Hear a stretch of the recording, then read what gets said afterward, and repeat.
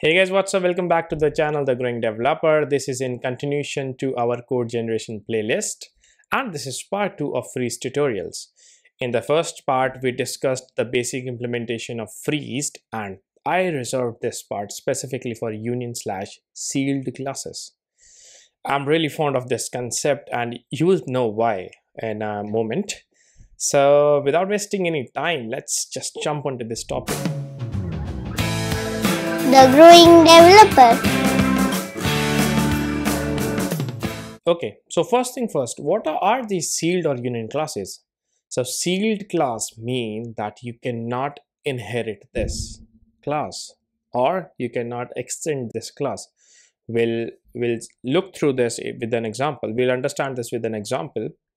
Second thing is union. Union would mean a collection or a sum of all the types. For example, let's say you own a shipment company and you have a shippable item. Now, you only ship food and clothing items. So your shippable item can be either food or clothing.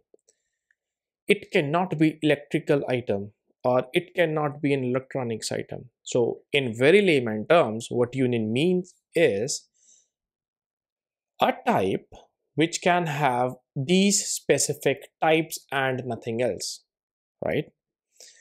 Another example would be, let's say, your messages, right? Your messages can be text, video, audio, or image. Now it cannot be any fifth item, right? It can be only of these four types. Now let's see how we can implement this using freezed and how this looks on a code level. So this is our plain old user class that we discussed in the part 1. So again, if you haven't seen part 1, I will just add the link in the description, also somewhere in the card. Okay, so let's create a new file and we can name it as shipment item.dart, right? So class shipment item. Now let's follow the freeze guidelines. This will serve as a good reminder for you too. First thing, it has to be annotated with freezed. Freezed comes from freezed annotation. Next thing, we have to extend this using a mixin which freezed will create. And the name of this mixin is _ dollar and the class name. All right. And let's simply add the part directive too, where all the generated code will be sitting. So shipment item.freeze.dart. Okay, now let's see how we can define these shipment items. So how we do it is factory shipment.food. Now you can say that these are named constructor. Okay, food, right? And factory shipment item dot, let's say, clothing.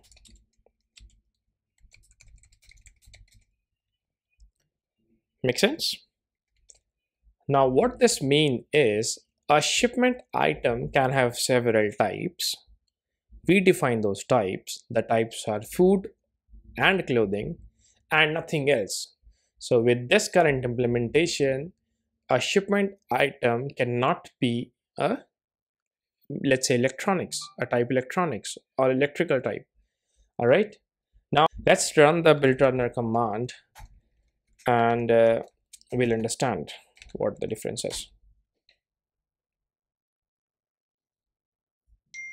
All right. So the error is gone.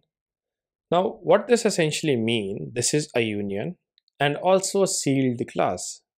So as I told you earlier, a sealed class cannot be inherited. So if I try to say shipment item B extends shipment item, now this gives you error. It says that shipment item can't extend shipment item. Yeah, because we have only factory constructors and nothing else. There isn't a generative constructor included in the shipment item. All right. Now, how we can use it in our code? So let's go to our main .dart file. We have this demo view ready. and in the body we have just a simple text inside body. We have a floating action button which does nothing right now. So what we'll have is, let's have a shipment item here.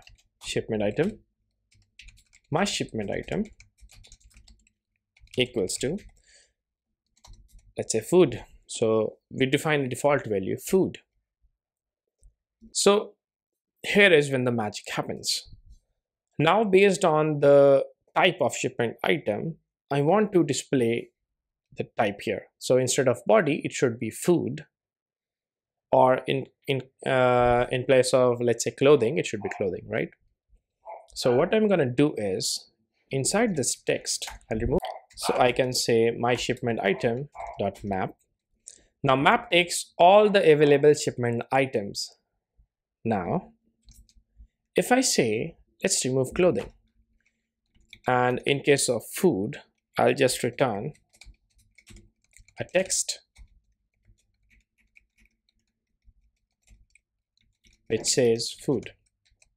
All right. Now just give me error that you haven't implemented clothing. So this ensures type safety, and this ensures that you are actually covering all the cases, right? So let's say in clothing, we will have text clothing. Make sense? Right. Now, on press of this floating action button, what I'm going to say is set state, and my shipment item should convert to what is default? Default is food. Let's change it to clothing. All right. And restart this. And by default, it is food. On press of it, it changes to clothing. All right. Now, what if you don't want to implement clothing? So it should be either food or some default value. In that case, you can use maybe map. So maybe map takes whatever type you want.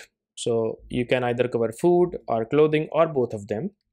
Let's remove clothing. I don't want to cover clothing here. And it takes another additional parameter, which is or else.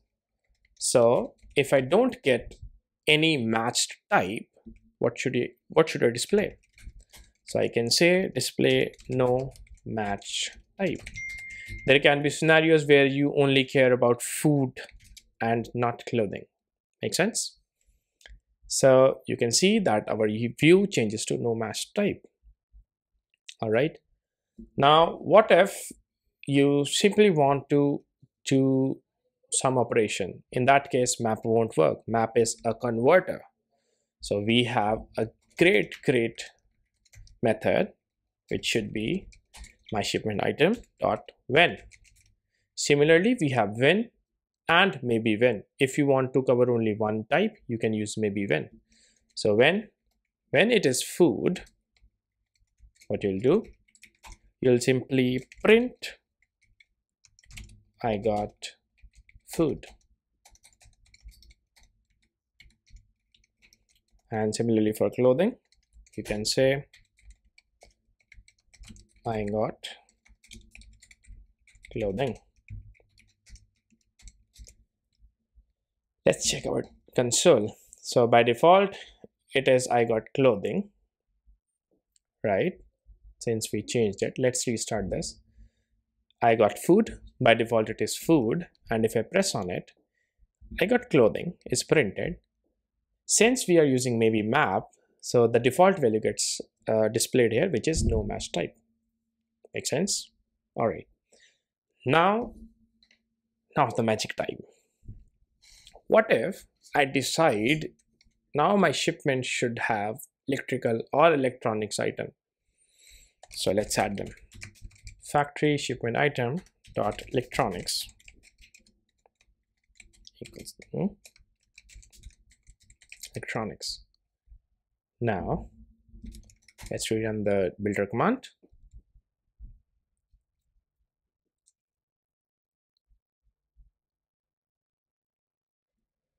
Wait for it. And here is my favorite part. The moment I added a new type or I updated my shipment item, I got an error in my main.dart file. Now the error says, hey, you left electronics in this comparison. So this ensures that all the types that are defined, all the strict types that are defined in your shipment items are actually covered. How good is that? Let's say you have an application with 50 pages and you have implemented something in, let's say, 5 pages. So this will give you a compile time error in all those 5 pages, ensuring you implement whatever you added and nothing is left, right? So if I just say electronics, in case of electronics, just say I got electronics, right? Makes sense. Now this is all about union. We discussed map, maybe map, when, and maybe when. You can also have maybe when. Yeah. Now this will say you can either include all of them or remove what you don't need and have an or else or have an or else method which will get called as a default value. Right? Makes sense? Step it. You can see or else. So that's pretty much it. In coming videos, we will also discuss how we can use these sealed/union classes while defining block states. Well, we are coming soon to Flutter block, and I know it's in to do for so long, but it is what it is. But unfortunately, you would have to wait for a few more days. By the time I come with a block tutorial, it is in pipeline, and you will soon see it. So that's all for today's video. Hope you enjoyed this video and you learned something from this video. And let me know in the comments if you have any questions. I can clarify it. Now I'm available for you. And don't forget to subscribe to this channel and share this video with other developers so that they can also benefit from it. Thank you so much for watching this video. Hope you have a nice day. Bye bye.